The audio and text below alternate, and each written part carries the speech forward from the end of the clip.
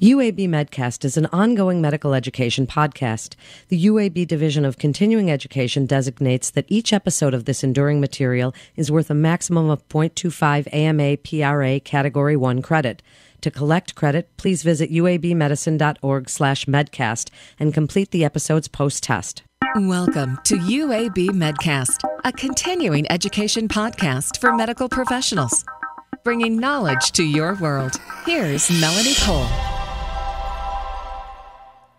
Among patients with refractory hypertension, there are those whose blood pressure remains uncontrolled in spite of maximal medical therapy. This is a common clinical problem faced by both primary care clinicians and specialists. My guest today is Dr. Suzanne Oparil. She is the Director of Vascular Biology and Hypertension Program at UAB Medicine. Welcome to the show, Dr. Oparil. So please define refractory hypertension and what the difference is between resistant and refractory. The term refractory hypertension was defined by my colleague, Dr. David Calhoun, here at UAB, as hypertension that cannot be controlled on 5 antihypertensive drugs or more. And those 5 drugs should include a thiazide-type diuretic and an aldosterone receptor antagonist or mineralocorticoid receptor antagonist, such as spironolactone or eplerenone. Resistant hypertension has a larger patient population and is a little bit less severe. It means that you are uncontrolled on 3 antihypertensive drugs, one of which should be a diuretic, and they should be used at maximally recommended doses or maximally tolerated doses. So what are some patient characteristics for refractory hypertension? Oh, very typically, these people are older. You don't usually, when the blood pressure first pops up as elevated, it's usually fairly easy to treat. Tend to be older, and they may have comorbidities like diabetes or atherosclerotic vascular disease. Frequently, they're obese, and frequently they have obstructive sleep apnea, which, of course, causes sleep disturbance, and sleep disturbance causes stress. And we think that stress is probably involved in the pathogenesis of refractory hypertension. Although we're studying it, we don't really know what the etiologies are yet. So if somebody is diagnosed, what would set the precedent? What would be the prognosis, and what would you do next if they hit that plateau? The prognosis is that they would be at high risk of developing cardiovascular disease, especially heart failure. Now, heart failure is the bugaboo of the uncontrolled hypertensive, but also they might be prone to stroke and heart attack, too.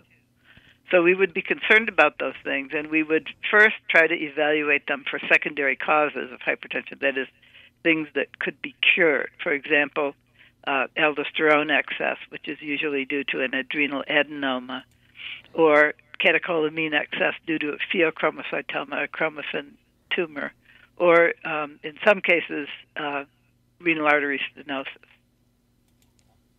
So back to some causes for just a minute, Dr. Oparil. Are there some secondary causes of refractory hypertension and possible pharmacologic causes as well?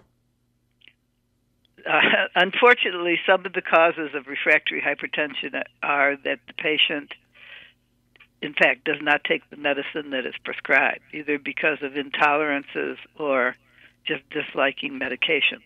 So it's very important to make sure that the patient is taking the medicine that's prescribed. There are a few ways to do that. You can have the patient bring the meds to clinic and then have him or her take them in the clinic and then follow their blood pressure a few hours and see that they respond to the therapy. Or there are special laboratories that can measure blood pressure, medicines, and their metabolites in the urine. So you can check that way. But there are relatively few labs that do that.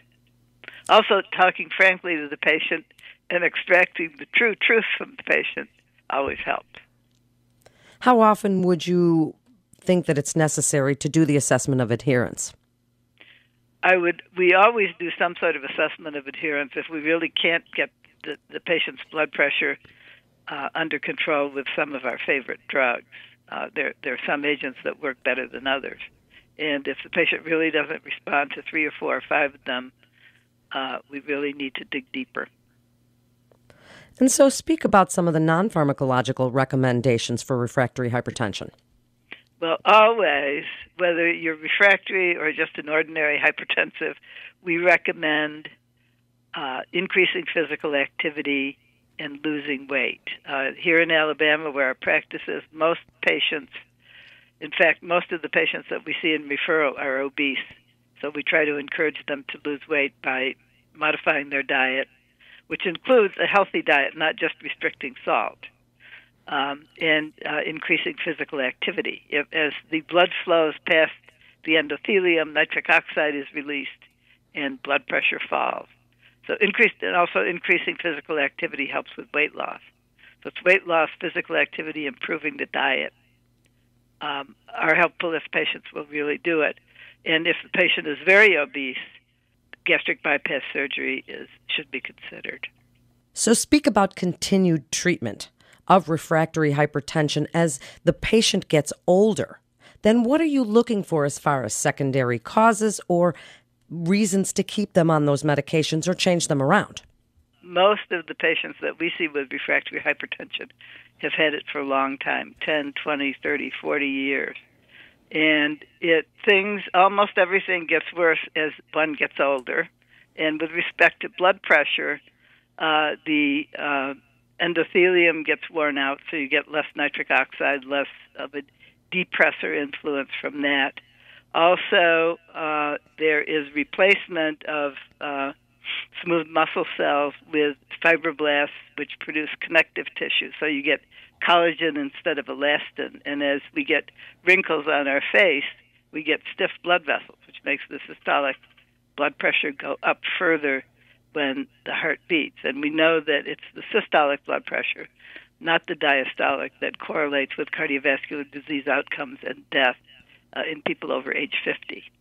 So that's what we're looking for, the systolic blood pressure, and we're using every means possible to get it down and prevent it from increasing further. Are there some novel device therapies that you might use? There are novel device therapies, but they have been, they're experimental still because the most commonly used of them, which is transcatheter renal denervation, the removal of the renal nerves, failed in a randomized controlled trial called Simplicity Hypertension 3.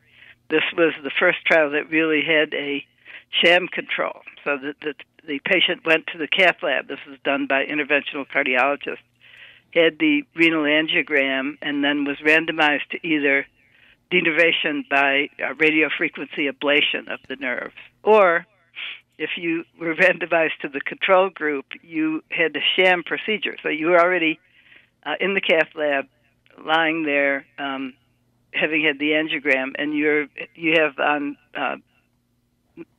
face mask, goggles, so you can't see anything, and there's nice music in your ears, and you're sedated.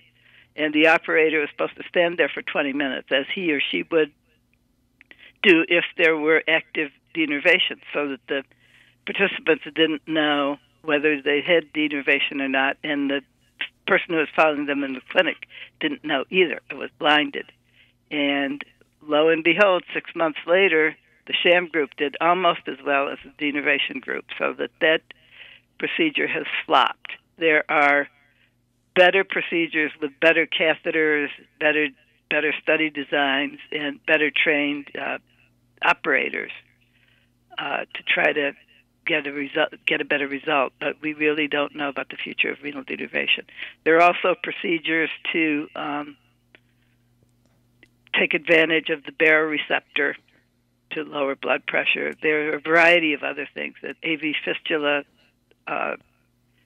procedure that goes femoral artery to femoral vein. There's a procedure that stretches the carotid artery so that the artery thinks that the blood pressure is elevated and shuts down sympathetic outflow. So there are a lot of things going on experimentally.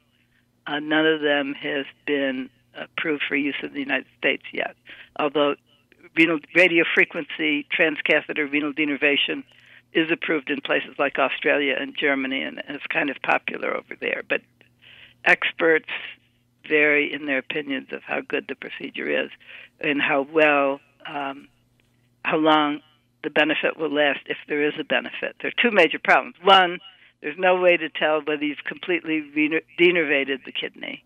And two, there's no easy way to tell whether the nerves grow back. And those are the two big questions that have not been well answered by preclinical studies in animal models. And Dr. Oparil, wrap it up for us with your best advice for other physicians on how you would like them to maximize adherence and counsel lifestyle behavioral changes in their patients with refractory hypertension. I think that it's very important to get the patient's attention, make them realize that this is a lifelong problem. Nobody is going to be able to cure this problem. They're going to have to work with you or with someone in your office. Frequently, a non-physician provider or a pharmacist can be very helpful in assuring that the proper medication combinations are identified, and then that there's attention to making sure that the patient takes the medicine as prescribed. And also that the patient makes attempts to improve lifestyle, which will add on to the effects of the medicines and may actually decrease the medication requirement. And that's the reward that the patient gets who can lose 50 pounds and walk 15,000 steps a day. He may have to take one or two fewer drugs, even if he has resistant or refractory hypertension. And tell us about your team. Why is UAB so great to work with? To give myself a little bit of credit, I've been involved in hypertension research and the pathogenesis in cell preparations, animal models, and then small studies in people and clinical trials in people ever since late 1960s when I started out my research in Boston. And this has, as the field has evolved, extended to training a bunch of people. So I have a senior associate, Dr. David Calhoun, and who actually coined the term refractory hypertension. And we have many trainees, many associates, many collaborators in cardiology. We sit, but also in nephrology. We have a very large nephrology division with extensive expertise in hypertension. And we have actually trained some of the nephrology fellows to do hypertension work. Also have collaborators in endocrinology and the School of Public Health and Epidemiology. So I think we have a pretty well-rounded group of docs that can deal not only with the blood pressure per se, but with its complications, which are cardiac, brain, and kidney. And a community physician can refer a patient to UAB Medicine using the MIST line at 1-800-UAB-MIST. That's 1-800-822-6478. You're listening to UAB MedCast. For more information on resources available at UAB Medicine, you can go to uabmedicine.org/physician. That's uabmedicine.org/physician. This is Melanie Cole. Thanks so much for listening.